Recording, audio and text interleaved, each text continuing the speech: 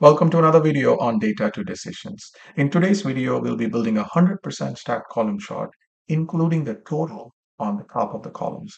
Now, how are we going to build this? Before we get started, I want to explain the context for this chart. So the data that I'm showing here is some completely random data on surveys. So let's say, for example, a company sends out a survey asking how satisfied their customers are with the product. Now, every year, the company collects this data from the customers and it records the data. The number of customers, let's say, for example, in 2018, who actually responded with very dissatisfied response was 11. Dissatisfied was 13, neutral was 10, satisfied 8, and very satisfied is 15. So in this case, I actually have a total column here, so should show that.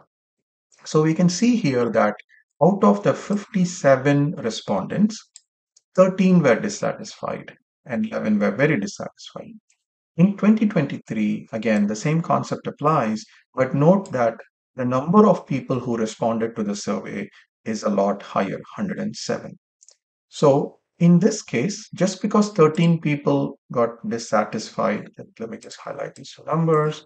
13 people dissatisfied in 2023, 13 in 2018 doesn't mean it's the same because the denominator or the number of people who responded to the survey is a lot higher this time. So the dissatisfaction, just by looking at these two numbers, is not the same. It's actually less relatively because you have the total respondents number being different.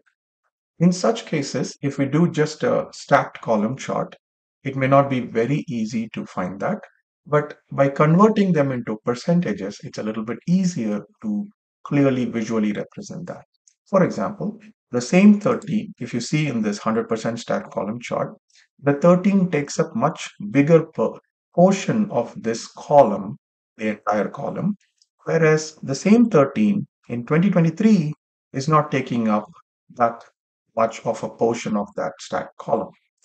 And this is where the 100% stacked column charts are helpful because if you notice, all the columns will always be same height, they represent 100%.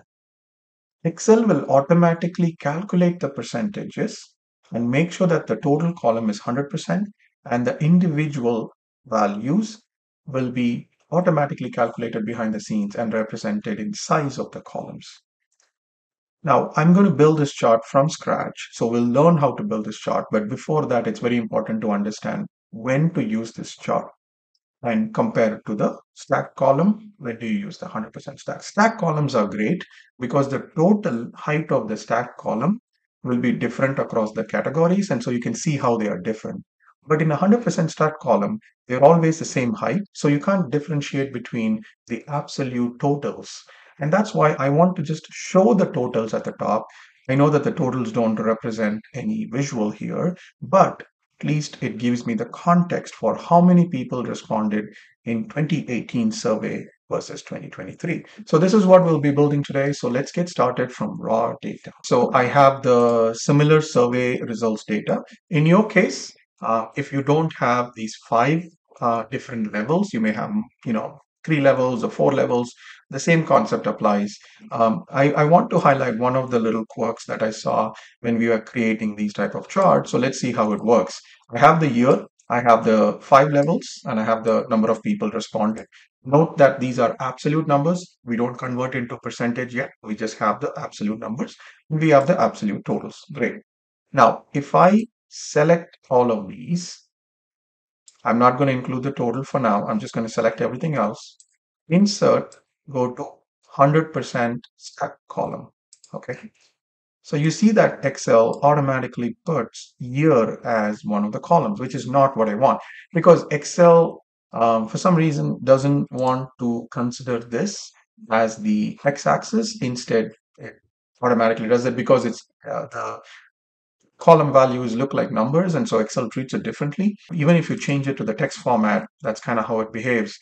So I'll give you an example here. If I change this to A, B, C, let's, for example, that's not what I wanted it. Let's do that quickly. Now, once I have this type of data where the first column is a text, really text values only, then I go insert 100% stacked. Now you see how Excel created that chart. It actually created it correctly by putting A, B, C, D, E, F, which are, again, I'll change it, but you see that it is correctly putting all the five different series as very dissatisfied, dissatisfied about. This is exactly what we want. But why Excel doesn't, agree with that? Maybe there's a trick that I don't know. I'm happy to learn if you know how to do it. But if I type in 2018 now, it will accept. So if I do 2018, 2019, you see that the chart, still works. There we go. So this is a little trick. I mean, again, in your case, if you want to display year or any numeric value in the x-axis, you may need this trick. In your case, let's say these are all different products, product A, B, C, D, E, F. Then Excel will automatically pick it up correctly, no problem. This is something that I recently came across, just wanted to share. So let's start at the end of the first step.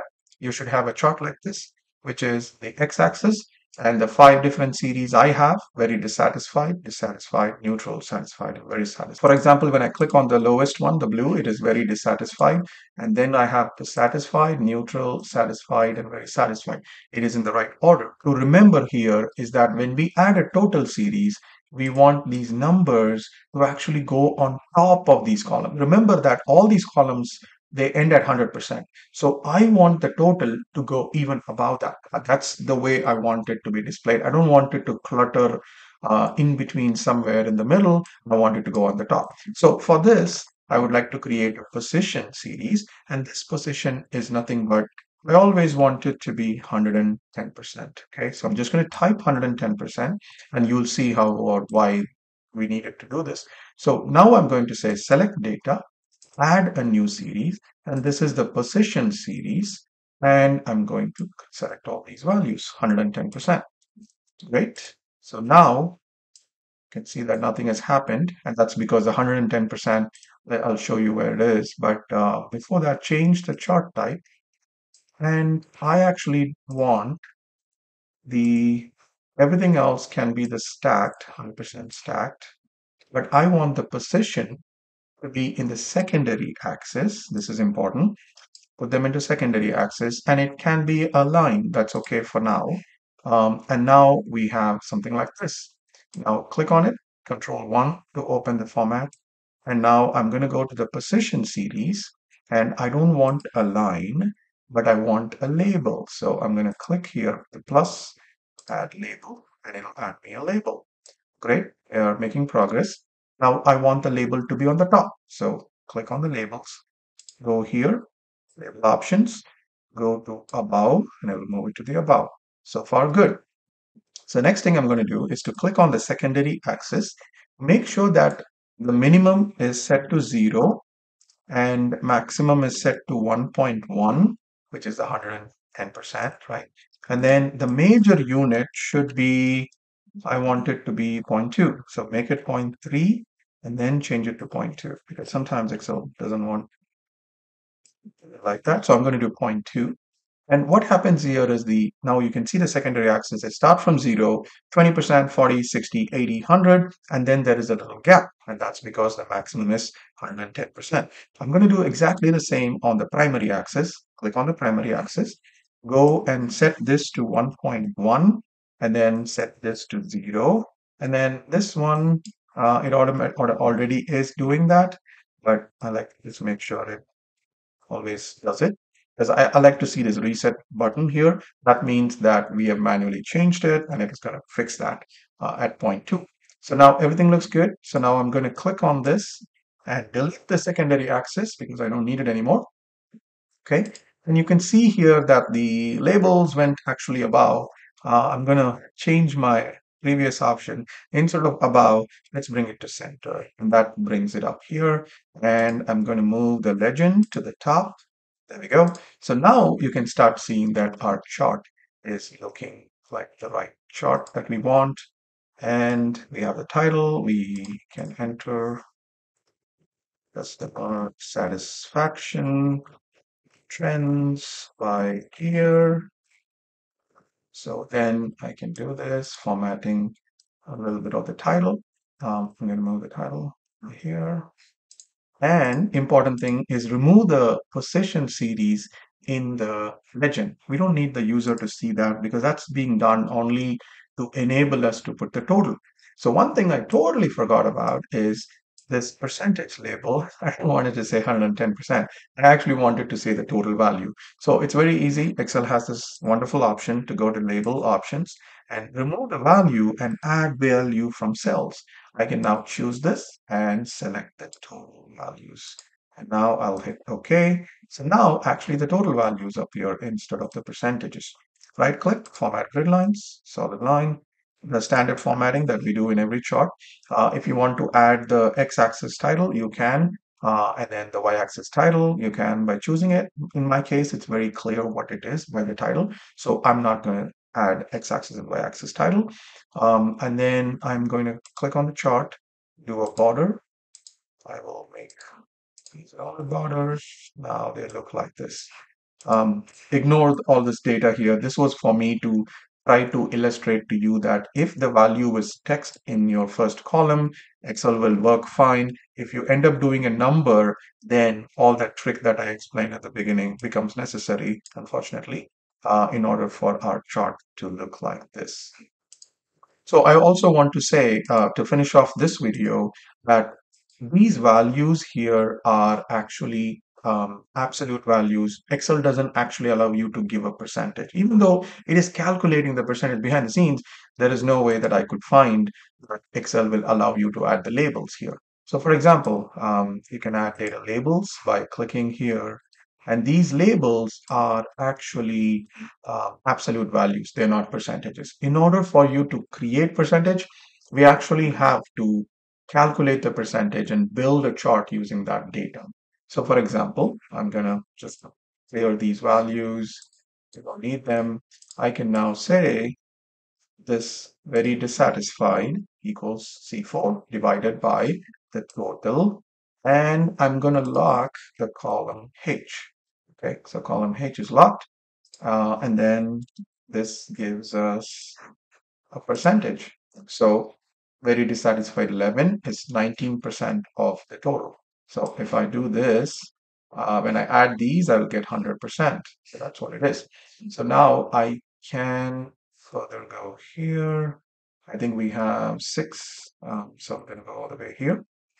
So important thing here is to make sure your calculations are correct. So C5 by H5, then D5 by H5. So clearly it's working.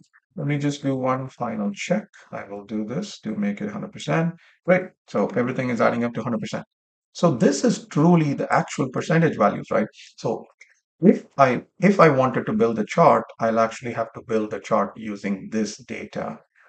So let me see what is the easiest way to do it. I'll bring the year again. I'll bring this here.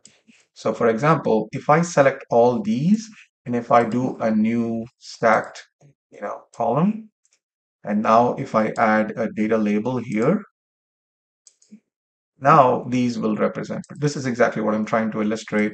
If you want the percentages to appear here, then you have to calculate the percentage and then build a chart off of that.